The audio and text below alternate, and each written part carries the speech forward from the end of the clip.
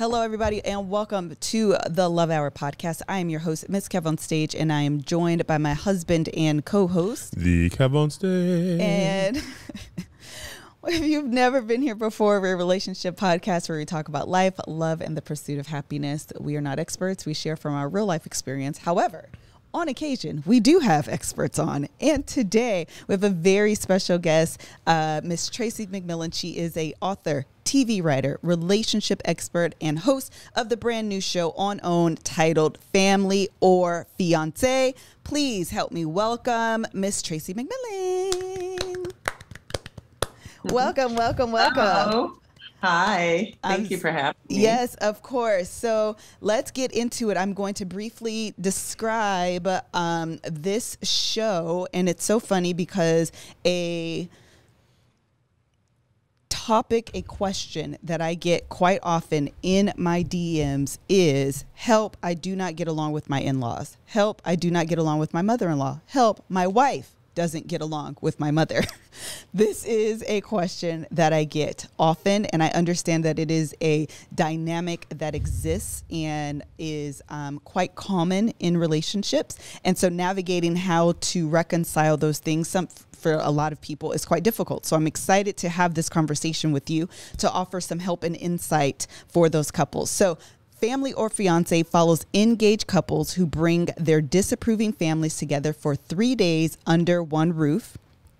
I got stressed just reading that. In this high-stakes social experiment, couples and their extended families participate in activities designed to strengthen bonds, explore differences, and see their relationship in a new way. So before we even jump into, I'll just read a question that I've received from one of our listeners. Can you explain to us what brought this show on? What's the motivation behind doing a show like this?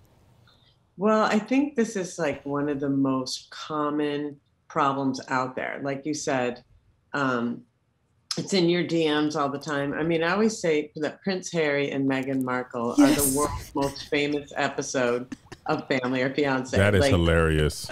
That is so funny. Where that you're not going to find this issue. And there are a lot of reasons for that. Number one, most people choose a partner out of unresolved things going on inside that come directly out of the way they were raised and out of their families. So hold on, Tracy, you can't go push past that. Say that one more again, because you done struck a nerve there. That's right. So we choose our partners based on our unresolved issues from our childhood and unresolved things going on in our family. Wow. Is that, you're feeling that? Yeah, me and Melissa were just talking about that. Literally just talking about that. Therapy is very helpful for this because I don't think it's conscious that people do this. We were talking about attachment from the last episode of the Love Hour, and I was watching it because I wasn't here. But I'll give you a quick example, and I want to hear what you're saying. I didn't realize it. Sure. My family wasn't supporting me in sports or coming to anything like that. Melissa came to all of my basketball games, even the ones that were away, and she didn't have a lot of money and things like that. And I didn't realize, I was like, what they didn't give me, you are giving me. Right. So I will hold you close. But I didn't realize that's what I was yearning for. And her showing me that is what part of the reason I was attracted to her. And we're almost 22 years together. And I just realized this last Thursday. Well, isn't that funny? Well, usually what people do is they grow up, they choose a partner who also doesn't come to their basketball games, whatever that is. Yeah. Oh, they do it the other way. Yeah. Most people do it the other way. Or they just mirror what Yeah.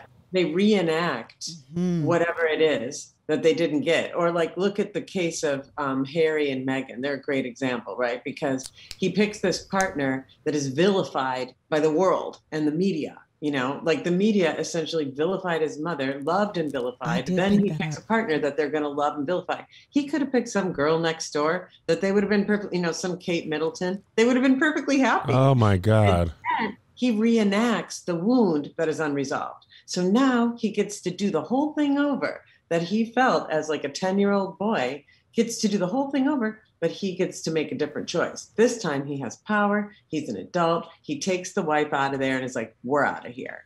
And so Oh, Tracy, I don't think we had a guest that blew my mind that much in 3 minutes ever on the Love Hour. boom. Yeah. He is righting a wrong that he felt he had no power as little Harry. Wow. That's right. Now big Harry, and that's why he's ready to do what he wished his dad would have did for his mom. Wow, that's protected right. his mom. So he's like, That's I'll right. show you how. That's right. Now, what most of the time, it could have gone the other way. He could have just reenacted the whole thing and just let them eat her alive. Now, a lot of times, you see that the narrative, though, in the press is she's the one in power, right? And he's the one who's like going along with her. But in fact, no way is that what's happening. I agree. What's happening is he's redoing his childhood, only this time. We all do this. We come into adulthood, we get into our relationships, we want a do-over. And we either get the do-over and we win this time, or we get the do-over and we fail once again. Now, I'm sure we all have friends and relationships that over and over, they get the do-over. Like, let's say they had a cheating dad. Well, they get the cheating man. They get the do-over. They go for the cheater again. They don't go the other way, right? So once you start seeing these patterns, you're like, oh, damn, I thought I had free will. And you're like, you don't. Everyone's sort of programmed. You can't make choices really that are completely outside. It'd be like saying, I'm going to have thoughts that aren't in English. You know what I'm saying? Right. It's like you're in a thing and you're going to be in that thing. Now you can practice your way out of it. You just have to become aware. That's where the choices happen. Man. All right, done here. Let's go home. I mean, dog, I'm tripping. I am really tripping. I am too. Do you feel, I know you're talking about the do-over. So when you find yourself kind of mirroring, let's go with that example, and then we can go to the flip side, mirroring the example that you had in your household, Right. the spouse that you're choosing, who are they going to resemble? The person that you had the most trouble with? Sometimes. So usually it depends on where you are, and people can manifest it in different ways, right? Sometimes and I mean, if you look over your dating history, if you date long enough, you'll usually see times when you went for, I always say it's like this, times I played best actress and times I played best supporting actress, which is to say you can kind of go back and forth between times where you are the person who's feeling powerful or times where you are the person who's playing the one down position, if that makes sense, right? Like there are going to be times where not like, so I had a dad who was a womanizer. There were times when I would choose the womanizing man, and then I would usually flip out of that and choose the super safe guy. Then I would go to the womanizer, but then that would be like, yeah, I wouldn't have a clue there. You know, and I thought it was boredom, but what it really was is this isn't really offering me the opportunity to resolve my thing, right? So is it the opportunity to resolve, or is it I'm sorry, I didn't mean to interrupt you. Well, I was just going to say I wasn't magnetized in the same way because it wasn't offering me the opportunity to resolve my problem. Got it. Yeah, say what you were going to say because I know where you're going. Okay, so is it the familiar? Because we heard a lot growing up that it's familiarity. If you grew up in a dysfunctional house, you recreate that. Is it the familiarity? I don't even like that word. I can never say it right. Or is it the familiarity with a chance to change? Well, okay. So familiarity means family. Familiar means family, right? Usually what people do is they reenact. You had a moment with that? Are you having a moment? Yeah. Tracy, are you okay? Like, I'm fine. That's why I said I'm not going to give you a list of tips. Yeah. But we will get into some stuff. Yeah. Listen, one of our Patreon people said, here I am minding my business, and here she come busting up in my windows. Who sent this woman? I didn't even think about that as the root word of familiar. I love it. Yeah. So that's why something seems familiar, because it's somehow, but there's lots of points of contact with family, unresolved family stuff. You know, you can have sibling relationships that get reenacted. You can have parent, mother, father, mother relationship, father relationship, stepmother relationship. Like I've noticed over the years that I will have relationships that mirror various things. I'll be like, oh, that was, my adoptive mom, or, oh, that was my foster dad, or, oh, that was my dad.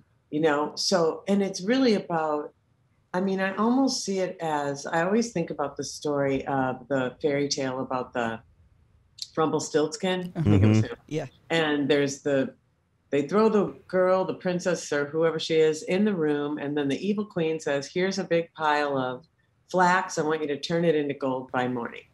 And she's like, well, how am I going to do this? And then Rumpelstiltskin's like, I'll help you. Right. But then the next morning she comes in, and instead of the queen being like, oh my gosh, this is so great, you can go on about your business, the queen says, here's a bigger room with more flax. Turn this into gold. And I feel like that's so much about the relationship journey. It's like, you're never really done. It's that you build on the things that once you have healings, it almost sets the stage to take on now a deeper wound. Got it. Until I see that we do generational trauma. Yeah. We start healing things for our ancestors, and we start healing things for our children. All right, let's take a break real quick, Tracy, because this is amazing, but we got to thank our sponsors real quick. So we'll be right back. Okay.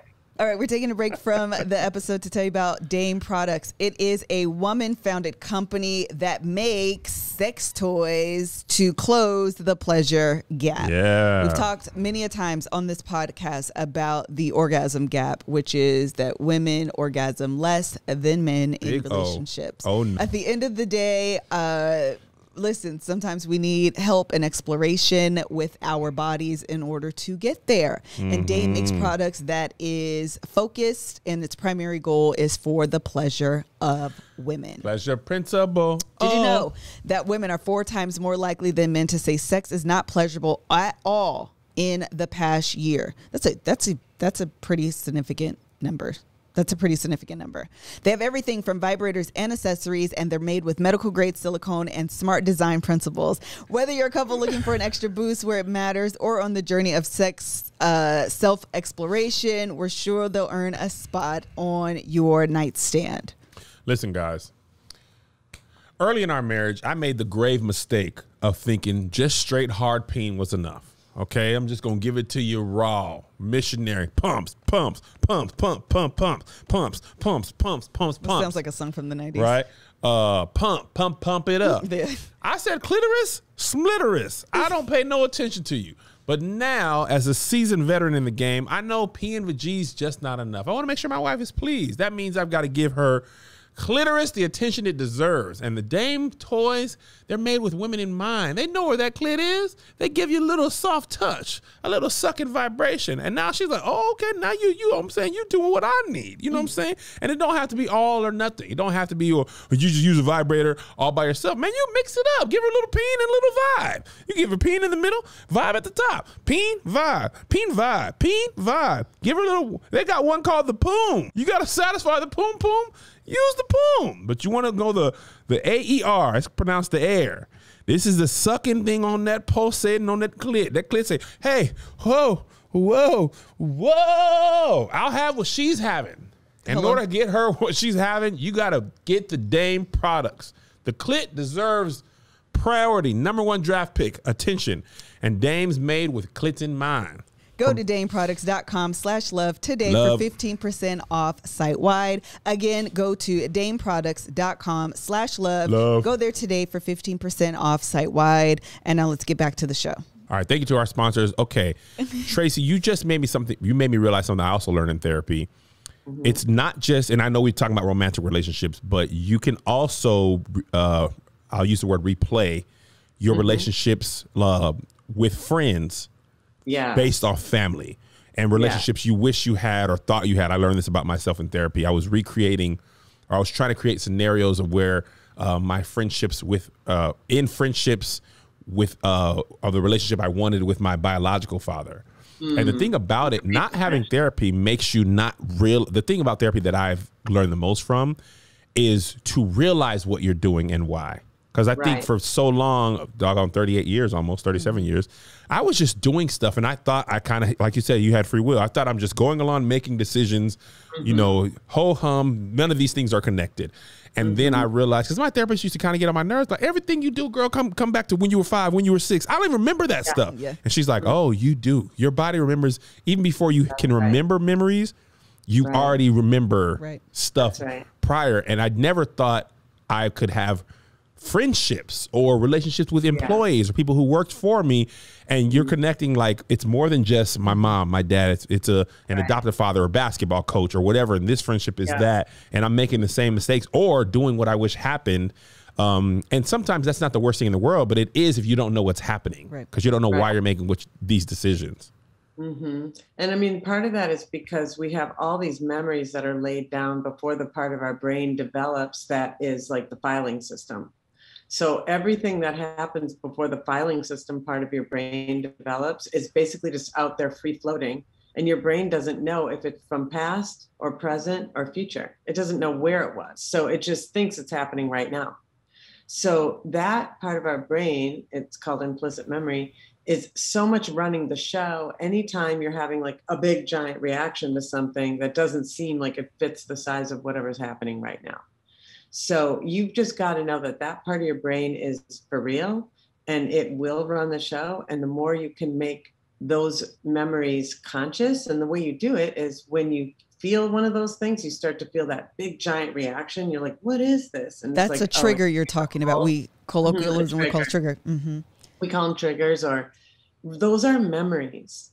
And when you start to make those memories clear, like, okay, so what's happening? I'm feeling what? Oh, someone cut me off in traffic. Oh, okay. So what does that match? Well, it matches someone not caring about my need or not seeing me. And pretty soon, if you start really paying a lot of attention, your things will start to emerge, your own personal patterns, and you'll start to know way more about your own emotional world and how, when you're dealing with something that's yours and when you're dealing with something that belongs to the other person.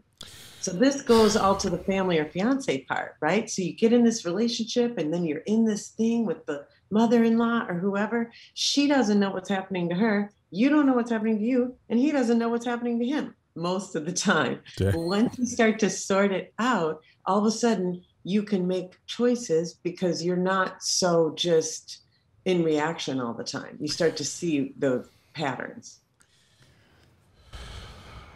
I need to take another break. Not for the sponsors. I just need to take a couple deep breaths. Inhale and exhale. Because I think somebody said, they're joking. They're like, this is why I don't want to have no kids, because I'm going to mess mine up. Right. And I think. You are messing. Yeah, you will. But that's okay. Because then your kid has stuff they got to work on. No one's perfect. Like, we all have deficits. So that is not going to happen, that anything on the human plane is going to be perfect. It's just not like that. It doesn't need to be that, though. You need to be able to repair when a rupture happens. That's all. That's Ruptures good. are going to happen, you know? That's really good. That was really encouraging, because you're saying the rupture will happen. We're all going through this life. We're going to mess up, but it's not about being perfect or presenting as perfection. It's about making sure that you're able to repair once it does. That's really encouraging. That is really encouraging, because I was just about to be like, man, this is dumb. I'm finna just crawl into a hole and then nobody can bother me. But then you're going to be like, you crawling into a hole because your dad crawled into a hole when he was young and you didn't see it because he crawled into a hole. Yeah, that's true. But then you get to go, do I want to carry my dad's? Because a lot of times you start to get into adulthood, you see these patterns, you're like, that's not even my deal. That's my mom's deal or my dad's deal. Do I want to carry around their backpack? No, I do not. And then you in your meditation or your prayer or whatever, you hand it back. You're like, you can have this back. I don't need to carry this. Man. You know? We were talking about this with Melissa. She saw her dad doing the bills on the table. And for whatever reason, that memory stuck in your mind. And she realized that's part of her money story. And she's recreating that even without the stress her dad had. Well, that's what I was going to say. The reason you remember it is because there was a charge going on while he was doing that. Oh, yeah. What do you mean by charge? Well, there was a tone. This is what I mean about we recreate the tone of our family home. We can go find the most, like somebody who looks and acts and is totally different from our parent. But what we're going to find a match for is how they made us feel, the tone of how they made us feel, the emotional tone. So there was an emotional tone at that table that you were picking up on, that you paid attention to. You knew, something's going on there. And that became part of your like memory. Your body knows that. So you recreated that in your life. Whatever that, you're like, well, money equals that feeling. Dang. And even without the same stress or whatever he was having. But I think that's the what you're talking about is really interesting, because there's a lot of good things going through my mind right now. And even as you're talking about the tone, I'm thinking about, because we just talked about somatic. Yes. All that. So I'm trying to be more aware of like what's going on in my body as you're talking. Yeah. And I'm remembering the kind of stress and the gravity of my dad sitting down. There's also a very like kind of take charge moment, because my mom's money story was that of rack it up, he'll pay it down, rack it up, he'll pay it down, rack it up, he'll pay it down. Wow. Rack City, Rack City. Yes. So all of that is kind of flooding me right now. And so I'm thinking about, okay, what happens in our life of, I need to take charge. We need to do this. We need to, and even if there's no need for stress, I will create that energy of money equals stress. Right. And what do you mean? We're not stressed out about money, but we need to be, because those are the two things that I associate together. And listen, Tracy, you made me realize something so clearly when you said the person has the unresolved issues, the partner has the unresolved issues, and then you add the family, right? Their parent, each parent, mom, dad, and then mine. Exactly. This is 6 people's unresolved issues that are not only unresolved, they're undiagnosed. And they're unaware, And we're unaware of why I'm acting, why the way you act makes me feel this way, why your mom said that and made me feel this way, and that, and we also feel so close to our parents. You know, even in the Bible, it's like leave and cleave, and you're just, leaving that relationship.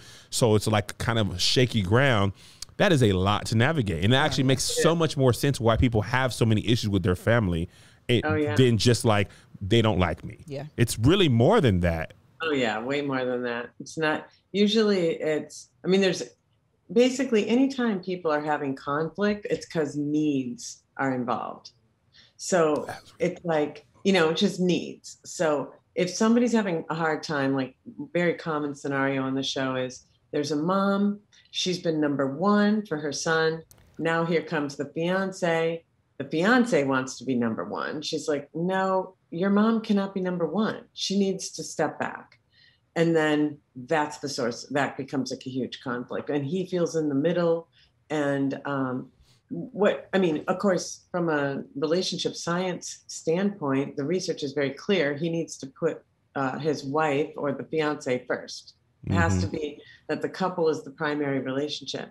But of course, that's going to cause him to have to resolve something with his mom that maybe they have been dodging all this time. They've just been driving around it. Or he didn't even create. Or he had her in number one position, and now he's going to have to take her out of that, and she's going to go through a grief process that she's trying to avoid, like, oh, shoot, my baby's leaving me, or who knows? Like that could be waking up things from her own childhood. But whatever the case is, the nuts and bolts of it is my partner needs to come first. But what all it triggers, well, that's where it gets complicated. On that thought, let's take a quick break and we'll come back.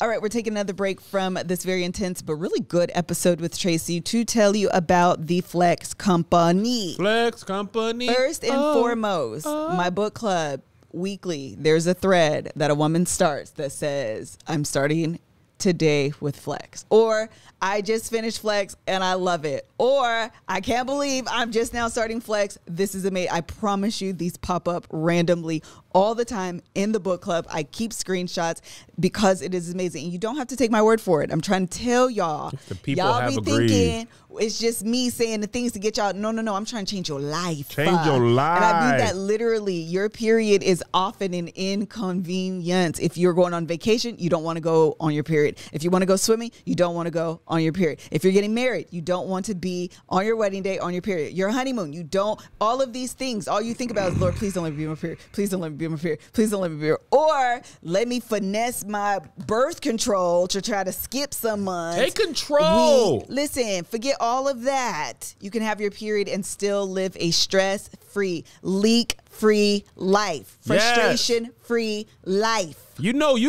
Listen, Melissa and I have planned a very extravagant vacation for Christmas. Heaven forbid, Mother Nature wants to get on the trip with us. Leave your behind back. I need them draws. Or maybe you want to give up the draws. Lots of women are more hornier during that time where situations be situationing. Correct. And so the Flex company has two different options. They have the Flex Cup and they have the Flex Disc. The Flex Disc will allow you to have sex on your period. The cup is a reusable medical grade silicone that you can use every single month. You just wash and rinse. They're made with a velvety soft silicone that's really comfortable inside of the body, and it has a pull string that makes it really easy for it to come out, so you don't have to freak out thinking that it is stuck in your body. Listen, I really truly cannot say enough things about this. This is probably one of the partnerships that I'm really the most excited about, because I've used this since the very first tour. That was my experience, traveling, being on tour, meeting people, all of those things. And I said, this ain't it, Chad. This ain't it. I got to have more for me than being on my period. It's got to be more to this life. And that's how I was introduced to this. I promise you, you're going to want to start this. So say goodbye to cramps, put sex back on the table, and lend Mother Nature a hand. Go to flexfits.com/lovehour and use code lovehour for 20% off FlexFits Disc starter kits or 10% off your first Flex cup, plus free U.S. shipping. That's code lovehour at Flex, that's FLEX, fit.com/lovehour. One more time, that's code lovehour at Flex, FLEX, fit.com/lovehour. We also want to tell you about Chime. Chime is an award-winning app and debit card with no hidden fees or monthly premiums that I believe Joshua uses for real in the real life. Yes, I do. Yes, you do. A lot of our Patreon users, though. A lot of our Patreon users. This is another one. You don't have to take our word for it, because we have people that actually use this in the actual real life. They are a fee-free overdrafts on up to $200 in debit purchases with Spot Me. Listen, I love a good look. Can you spot me? Can you spot me at 200 and not charge me an overdraft fee? Spot me 200. Come on. It's like overdraft protection, but better. Get your paycheck, benefits, stimulus check, tax return up to 2 days earlier when you sign up for direct deposit. Plus, they have over 60,000 fee-free ATMs at locations like Walgreens, 7-Eleven, CVS, and more. When you sign up for Chime spending account, you can enroll in an optional savings account and grow your savings automatically with a 0.5% annual percentage yield, APY. That's 10 times the national average. Join the millions on Chime. Sign up takes 2 minutes and doesn't affect your credit score. Apply now at chime.com/love. That's chime.com/love. Chime is a financial technology company. Banking services provided by the Bancorp Bank or Stride Bank N.A., members FDIC. Eligibility requirements and overdraft limits apply. Overdraft only applies to debit card purchases. Limits start at $20 and may be increased up to $200 by Chime. Early direct deposit depends on the payer. Out-of-network cash withdrawal fees apply. Third-party and cash deposit fees may apply. Go to chime.com/love for details. All right. Thank you to our sponsors. We are back with Tracy, who is destroying our lives. Yeah. When you have one of the other two kinds of relationships, usually you know when you're in one of those. You really know it when you're the anxious person, because a lot of times anxious and avoidant find each other. I'm sure you guys talked about this. The avoidant is dismissing. Their thing is feelings aren't happening. They don't want to feel. They don't want to have conflict. They don't want to have intensity. They don't want any of that. Is that you? Oh, yeah. As you were saying this, I was like, this sounds so good and comfortable. I'll just go take a walk instead of dealing with this. Yeah, they're numb. They want to be numb. They just want just an empty room. They just want empty. I just want to watch The Office. Yeah, exactly. Instead of dealing with this. That Michael Scott. Yes. And in fact, when there's a conflict, the cool thing about being with an avoidant, and I'm more on the anxious side, and so I always have to remember this, is that they want to get over the conflict as fast as possible. And then they never want to think about it again. Why are you telling these people my business, Terry? Get out of my business. It was fine to me. Everything was like, okay, I made a mistake. Look into my eyes. Talk to me. We will never sleep until we resolve this. And it's resolved once. We will never deal with it again until the next problem, which is just another version of this problem. Hopefully a long time from now, where the anxious can't stop thinking about it. You know what I mean? They walk away from the conflict going, oh my God, I'm going to get abandoned. Oh my God, like this, they're preoccupied. You know what I mean? So, and they're preoccupied with the partner and the relationship. They're like, how is everything? We got to resolve this right now. We can't ever put anything off. Everything has to happen right now, or it's, and there's a lot to this, guys, but essentially an anxious person is recreating the anxious baby, right? The anxious baby, all babies have what's called signal cry. Signal cry is like, I'm hungry, I'm wet, I have a problem, I'm cold. Well, an anxious baby is in protest or signal cry all the time. An anxious adult is all the time protesting, saying things, I'm hungry, I'm this, all the time. The avoidant baby doesn't really, shut the whole system off. They're like, what? I have no needs. So then they grow up to be partners who are like, what? What's the problem? Why so many? Geez, whoa. And they just want to be like very, very still. In fact, a lot of times they don't even emote as much, and their faces don't move as much as where the anxious person's over there going, react, do something, say something. Like we just say something, I'm giving up on you. So when you're in one of that's what I'm going to call an unhealthy relationship. But I don't really like that word unhealthy. I prefer to say it's insecure. It's insecure. Shouts to Issa. You can move towards security by just taking the actions that a secure person takes. Boom. You're going to be that much closer to secure every single time you take a secure action. So when we talk about, do we have hope? Yeah, it's going to get better literally in your next move. So every time you make a choice that's a secure choice, you're going to have a little more secure. Every time you make a choice that's an insecure choice, little more insecure. So this is really, it's so simple, guys, in this one way. I mean, it's not easy, but it's very, very clear. And this is all research based. I'm not like making this up. This isn't like what my best friend told me. This is like quantifiable science. What's so interesting to me is that the dynamic of the daughter-in-law not getting along with the mother-in-law, you tell me, but it seems to be 90% that's what's happening. It's never like my husband doesn't get along with my daddy. It's always the wife doesn't get along with the mama. Why? Right. Why? What's that about? Well, I think that's usually going to be like a mom who wants to be the primary attachment figure. And when that is removed from her, she experiences this huge loss. That is what happened in me and Melissa's relationship. Yeah. I was a mama's boy, always up under my mom my whole life, always staying at home, and then all of a sudden I'm 16 and I want to hang out at this girl's house all the time. So Melissa's first interactions with my mom is my mom having her as, you are the reason my son is leaving. Right. You're the reason my son's not around. So I can't like you because you are taking away whatever, So what was going on with your mom that you were fulfilling that role for her? What was going on in her partnership? I don't know. My dad must have sucked at something. Shut up. Maybe he was traveling a lot. He probably wasn't meeting her needs though. If your dad's in there meeting her needs, she doesn't need to get the need met from you. Yeah, that's what I'm saying. He's out there working. He's not paying attention to her. Maybe. And I'm like, Mom, you're great. I'll sit up under you. Let's do this. Let's watch TV. And then I'm like, okay, actually somebody else is great too. And we can kiss. Hello. So now if that security is there, maybe she doesn't feel that way. It's kind of remind me of Precious, like the movie, which was based on a true story.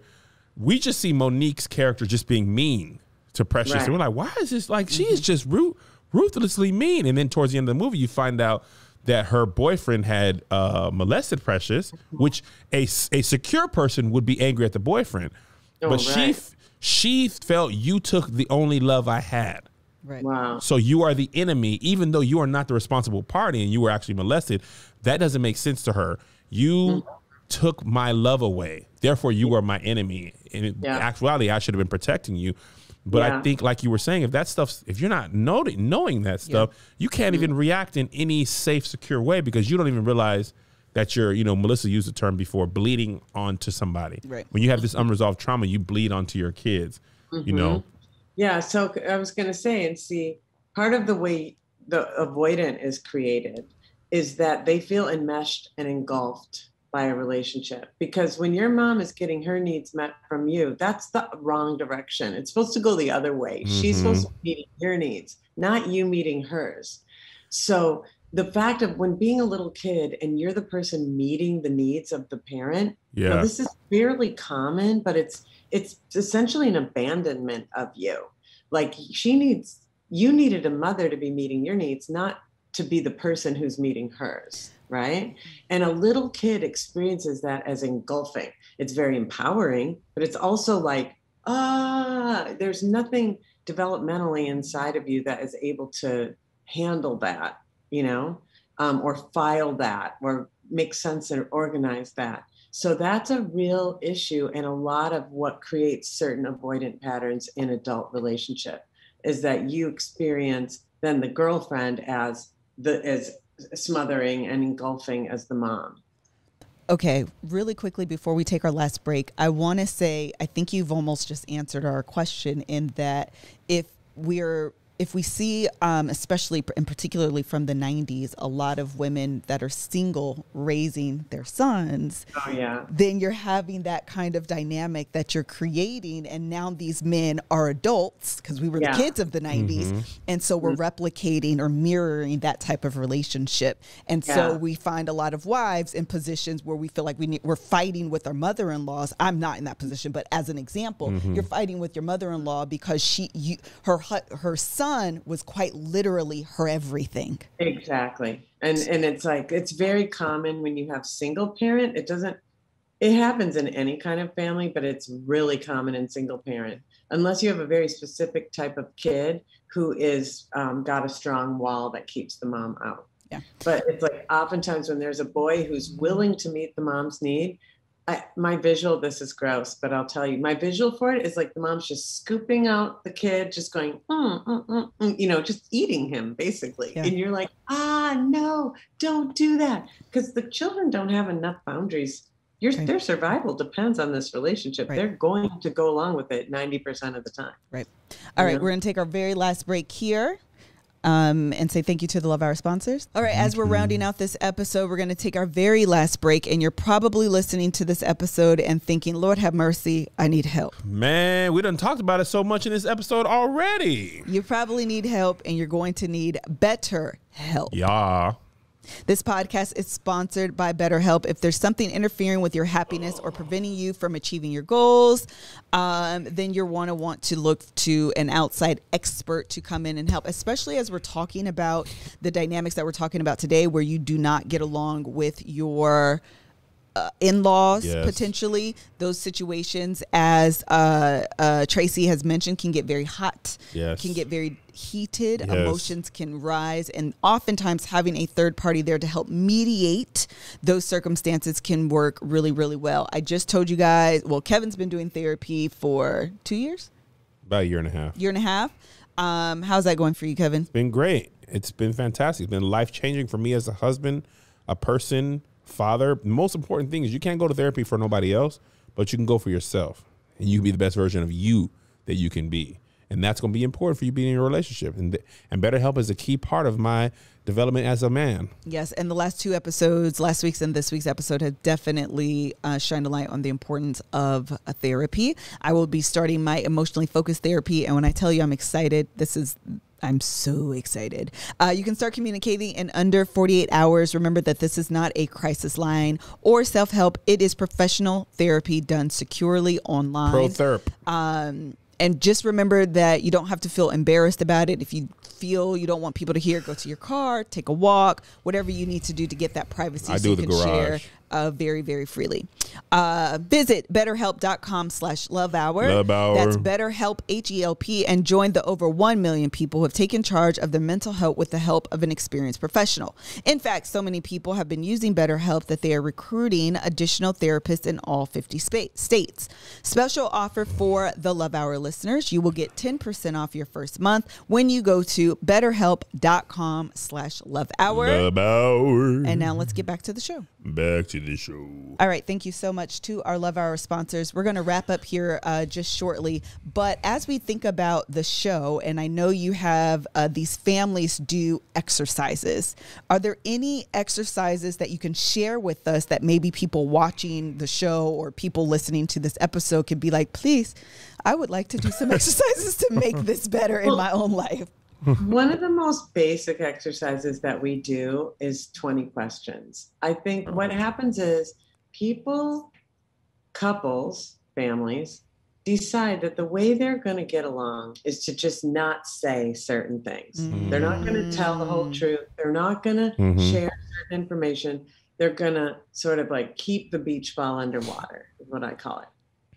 And in 20 questions, when you do a free exchange of information and you finally say the things that you were really trying not to say, it might have a blow up for a minute, but it actually clears the way for everything to get sorted out. So I feel like being radically honest you need structure around it. I wouldn't just do it for fun on a Friday night, but if you sat down, and usually I'll say this too, most families have at least one person who kind of brings the whole system up.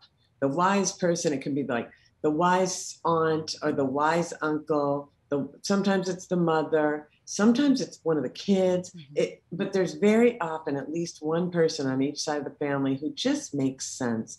So if that person kind of comes in and is, it could be a minister also, could be a therapist, who kind of is the force who just holds the system while you go to some of these really intense places, things you're afraid to say, like, Mom, I don't want you to be number one in my life anymore. I'm so sorry. I want my partner to be number one. And I know that's going to hurt your feelings, but I have to do it. When you finally say the thing that you've been so afraid of saying, weirdly, the system starts to fall into place. Sometimes it falls apart, and sometimes it falls together. But the thing where you're in control, that goes away, and God can come in. So I say it. When you just said that, I felt all the mothers being like, nope, I don't want to do that. But what if you recognize that it's me, Tracy? I'm the one you talking about. I'm the one that's engulfed my son. I'm the one that's preventing him from having a secure relationship with his partner. Then what do you okay, I say it's me, Tracy. What am I going to do? So I think what you do is when you see something about yourself, whatever it is, you say, okay, I acknowledge it to myself. I acknowledge it to whatever your higher power is, or God, whatever that is for you. And then usually it's good to tell a person, your best friend or whoever, you're like, you know what I think? I think I've done this thing. No, I don't shame. What you want to do is give yourself enough to stop, but not so much that you want to jump off a bridge. You don't have to punish yourself. You don't have to hurt yourself. You just have to acknowledge it and be with the truth. My experience is that when you just be with the truth, things start to organize around the truth. When you be with the lie, things start to organize around the lie. So it's like whatever you're aligning yourself with is usually how things start to organize in your life. So if you're choosing day to day, I am willing to have a new experience. That is my affirmation. I am willing to have a new experience. I'm willing to let this go. I'm here for the highest good. Whatever your affirmations are, it happens. It can happen in an instant because it's not really like distance in that way. Sometimes it takes years and we practice and keep practicing, but also those new understandings come like turning the lights on. It's like, I see it. And then your life starts to organize around the new truth. It's just how it works. So that's what I think you do. I love this. Can I ask one more person in this trio? Because I think we've answered for the mother-in-law. We've answered for the son. If you are the wife in this scenario, because I feel like you're in the most delicate position of it all, because you're the in-law. So what is your role in this? What should you do? Well, I think what the wife wants to do is to know the truth, right? Especially if she and her man have an agreement. He's like, look, we're working this out with my mom, but I'm here with you and I'm not going anywhere and you're number one. If he can say that, that's all you really need. Then you can afford to be very generous with the mother. And maybe there's a time when you can say, look, I will never replace you, but this, the couple is the foundation of the family or whatever we're trying to build. And so we do need to be unified in that way. But I want you to know, I love and respect you, and I love and respect your spot, Now, if the boyfriend or the husband cannot say you're number one, that's a little bit more difficult, If he can't say that, you have to know it. And then if he can't, you're going to have an unstable relationship if he can't say it. That's how it's going to be until he can. And it's not about harassing him and getting him to do it. That is very touchy. It's almost like a whole nother episode. How do you deal with a partner who won't get with the new thing? That's a bigger issue. We all have partners who either cannot or will not get with something. I'll say this. I never think I've come to the understanding, no one is ever holding out on you. They are giving you what they have. If they're not giving it to you, it's because they don't have it. So moving into a place of like, why don't you have that? Isn't going to help. That's just going to shame. So you have to come to a place where you're like holding a space for them, but maybe coming to your own truth. Can I live with this person where they are? And again, that's where we go back to, we all have deficits. So I would also say this. I think there's excruciating pain and excruciating discomfort. Pain is when it's a no-go. Pain. I'm talking about pain. Discomfort, and people get the two things mixed up, that's not that big of a deal. That means there's something you get to work on, maybe a way you get to grow, a practice of love that you get to do, that you can love this person where they are. It's just uncomfortable and it's not fun. But sometimes we have to be forbearing, in our relationships and just practice loving the person, and maybe they come around, but not if it's abusive and not if it's like excruciating pain. That's the difference. Listen, you have Josh, who's our producer, videographer. He just started cleaning up the office and wiping things down. I don't think he knows how to cope with his feelings right now. Bye, Josh. He did not anticipate. He took the headphones off. He couldn't do it. Okay. He literally just took the headphones off. Man, this was really impactful. It was. I think the biggest portion that you just said was the idea that people aren't holding out. They don't have it. They're giving to you. I also think there is a reconciliation of that truth, because it is one thing to hold someone accountable thinking you have it in you and I'm going to nag you till you get there, versus saying this is all they can give. Am I willing to accept it? That's right. It's a different conversation. Oh my gosh. To me, that dynamic where you are like, I know who you are and you have it and you're like holding out and blah, blah, blah. That is one of the most toxic, and the research shows very, very, very, very, very, very often leads to divorce. He put the headphones on and took them back off, Tracy. He was trying to listen again. But that is a tough thing to realize. Yeah. Oh, yeah. Because now you got to decide if you're moving forward knowing that. That's a whole other episode. Listen, I know you have to. Listen, Tracy, I know you have to go. This has been absolutely 100% phenomenal, really rich in like a really short period of time. It was. You didn't waste no motion, Tracy. Not a one. For the people that are interested in following you on social media, can you please provide your socials and then tell us where we can watch you on OWN? Well, so I just told him, but yeah. I'm on all the socials, Instagram, Twitter, Facebook, at Tracy McMillan. And you can watch the show every Saturday night on OWN. It's at 10 Eastern. I'm so bad at this. Me too. 10 Eastern and Pacific and 9 Central. But you can also watch it on Discovery Plus, which is streaming. You can watch it on demand. So, yeah, watch it. The show's great. I mean, you'll love it. It's super fun, and you'll identify with the people. I mean, how do you not identify?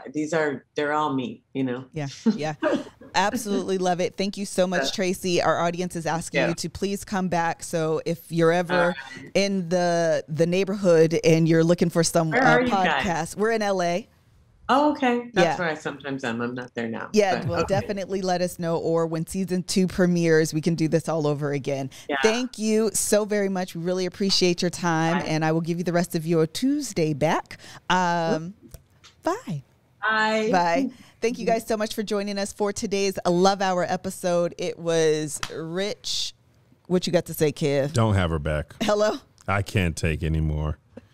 I can't take it. That's pain. This is pain. Having her back is pain. This is not discomfort. Having her back will be pain. I will say this after, again, I'm going to just say it really quickly as we're closing out, that last week's episode and this week's episode coupled together phenomenally. I am also working on getting Dr. Nicole. She is the host of the other own show, For Your Love, maybe. Y'all gonna have to correct me, Chad, because I'd be forgetting. Y'all know my memory's trash. But she will be on next week. So please, assuming that they confirmed today. But yeah, I'm working on getting her on next week. With that said, please make sure, put a ring on it. Thank you. Please watch both of the episodes. I think they are coupled together really, really great. Last thing, if you're watching this and you're like, yo, this was really good, I am going to highly recommend that you get into emotionally focused therapy, EFT therapy. I'm about to start it after last week's episode.